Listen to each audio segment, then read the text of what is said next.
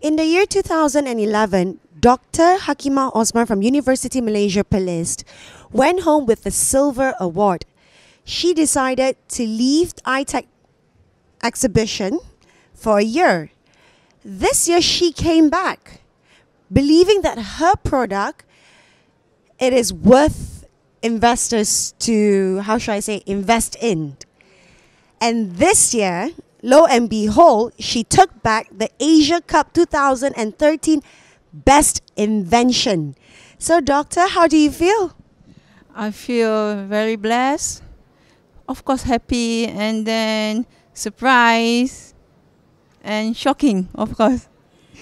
I can see that you're still in a very dreamlike, like, oh my God, this can't be true. Yeah, sure.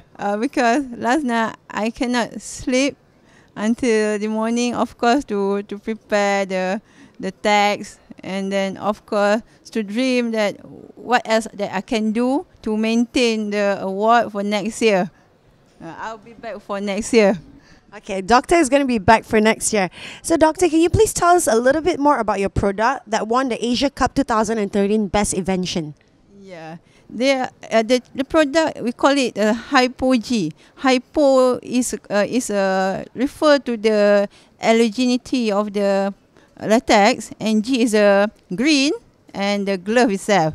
So our product should be less protein allergy, which is actually is the main issues in the glove industry. So my product is tested to be lesser protein allergy reaction to the human who are suffer from the protein content of the glove. So others, I added 3 main materials in my glove, which is natural rubber latex from rubber tree. Another one is the natural latex from tapioca, and then another one is a groundnut.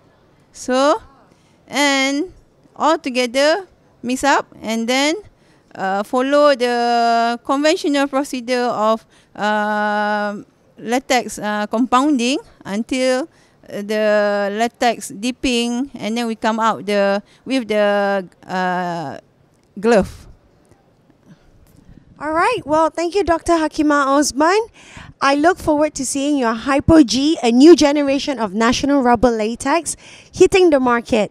Congratulations again to your Asia Cup 2013 Best Invention. Thank you.